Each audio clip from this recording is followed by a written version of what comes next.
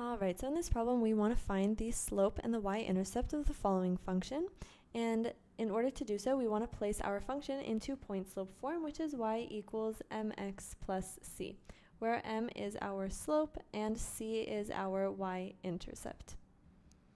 Alright, now our first step into placing our function into point slope form is moving this y to the left hand side and moving all of the other coefficients and numbers to the right hand side. So when we switch the terms around from one side of the equal sign to the other, we have to switch their signs. So on the left hand side we are going to have negative 7y equals negative 9x plus 16 minus 5x plus 19.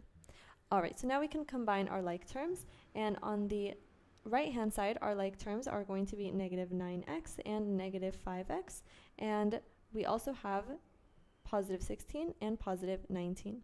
So on the left hand side we still have a negative 7y, and on the right hand side we have negative 9x plus negative 5x, which gives us a negative 14x, and 16 plus 19 gives us 35.